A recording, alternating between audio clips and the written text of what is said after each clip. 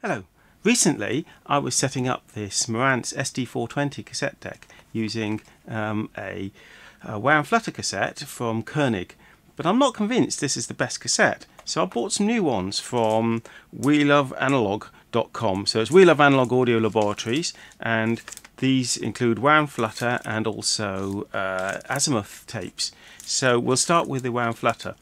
Now, the first thing I want to do is just take a look at what the König cassette does using WF-GUI software and have a look at the speed and wow and flutter readings we get from that tape. So here we can see we're reading on the RMS meter about 0.06%, and on the peak it's pretty much peaking at around about 0.1, occasionally just over 0.1. That's at 3150 Hertz, and we're reading about 3145 Hertz back. I think any attempt at adjusting that will make it worse, so we'll leave that speed alone. So that's what we're getting on the König cassette. Now, if we get lower readings on this new cassette, then it proves that a lot of the wow and flutter we're seeing there is not from the cassette deck, but from the tape itself. Let's try the 3150 Hertz wow and flutter tape that we've bought.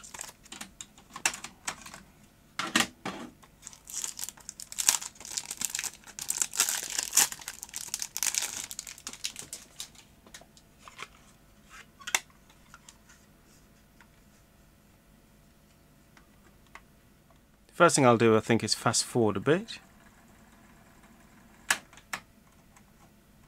and go there. It's a higher level, you can see. The actual wow and flutter readings, oh look, the frequency is very different. The other one was 3140, this is 3118. I mean, this is a big difference. That's a concern, so it makes me wonder which one I should believe. The wow and flutter measurements I'm getting, the readings, are similar or slightly higher. Let's fast forward to, say, the middle of the tape. Okay, that's better. Now that doesn't mean, of course, that the wow and flutter is worse on the start of the tape. It could be that this cassette deck is doing a better job in the middle of the tape.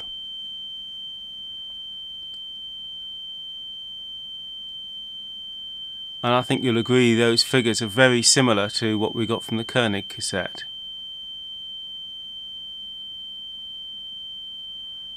But the frequency is distinctly lower. Right, having left that to settle for a little while, what do you think? Are those figures similar to the König cassette or very slightly better? Okay, well, those figures I'd say are very slightly better, but the frequency is a concern to me. That is definitely low. So I'll take the lid off this and adjust the motor so that that reads 3150. It's a two-motor design. This is the capstan servo motor. There's a small adjuster at the back of that. So I will tweak it to get that up to 3150.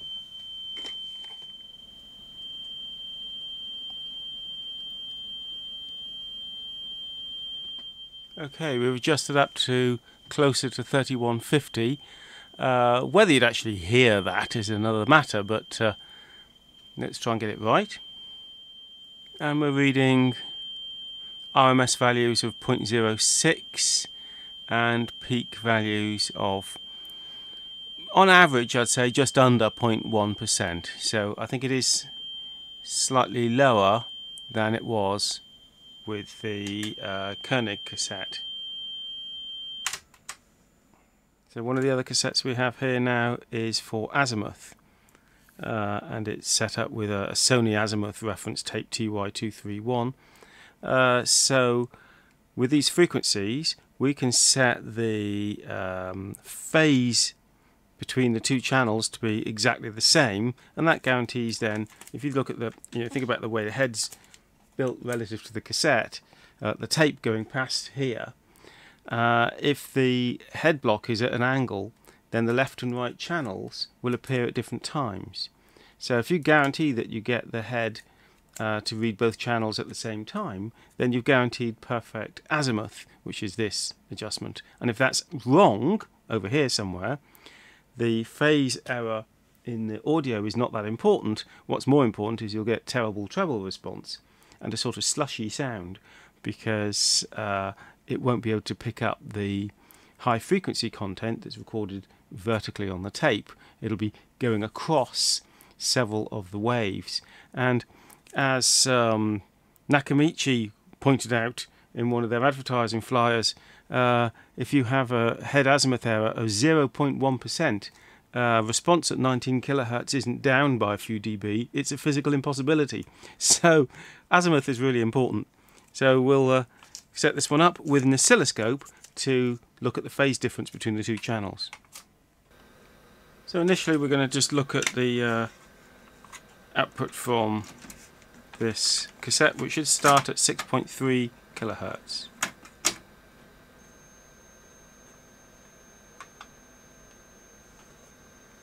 We're seeing some phase variation, which I find odd. So I'm seeing a little bit of a shift in the phase between one channel and the other. This is left and right channels, and I don't know why that is, so that's a bit of concern. Could that just be the wow and flutter of the tape or the machine, and because it's triggering off one channel as there's wow and flutter, the other one appears to move? It might be that. Now it says there's 4 minutes of 6.3 kilohertz, and then it'll go to 10 kilohertz, which will be a more stringent test. Let's just do a quick measurement of the frequency. Yep, 10 kilohertz.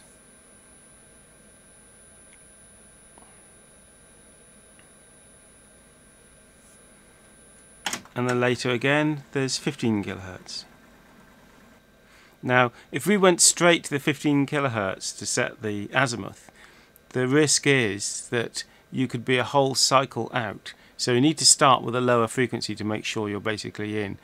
Because here, for example, they look 180 degrees out, so you wouldn't know which way to adjust it to get the frequency, to get the two lined up. So it's important to start with a lower frequency. So I've popped this door off, which is for head cleaning and azimuth. On this one, the azimuth screw is on the left. I think the one on the right is just to tighten up the head block. So we'll start with that.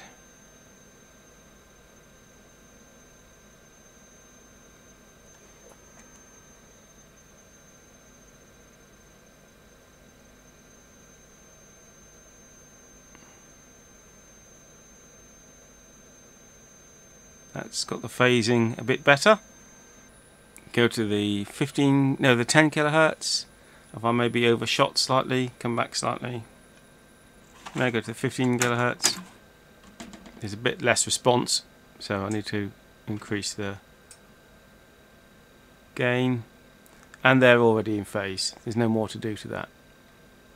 Right, I'm going to set XY display, which should give us a Lissajous pattern, and that is the best way to show phase difference between two signals.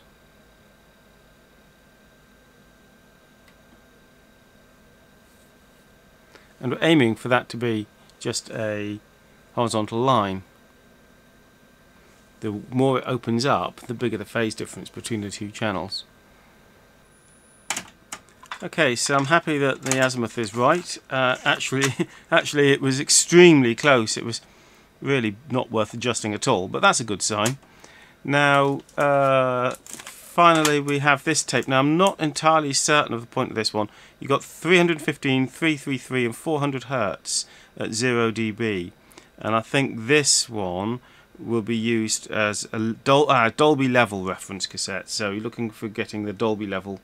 The VU meter should come up to 0 point there for Dolby operation. So let's just confirm that's right, but I'm not going to make any adjustments on this. Now these VU meters are not particularly bright. Let's see if we can set you up a little bit to see those. That's the 315 Hertz, and it should be at 0 dB, I think, and actually it's reading pretty much at there, isn't it? Because you just see that one shimmering. And check the V meters again. Again, it's just sitting right on the edge there.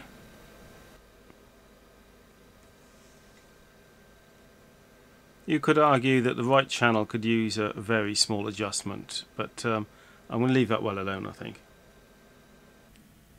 Good. I think I've got this Marantz SD420 cassette deck set up perfectly now. It wasn't miles out anyway, which is a good sign, but I think the slightly better wow and flutter readings on these new cassettes were enough to convince me that they were correct and that the speed was very, very slightly out on the König cassette. You'd probably never hear the difference, but it's, you know, it's worth setting up properly. These I bought from, they say, We Love Analog Audio Laboratories, but I bought them on eBay, so they're not terribly expensive, and I'd recommend those. Please remember to like, share, and especially subscribe, and I'll do a lot more content on audio and video technology in the near future. Bye for now.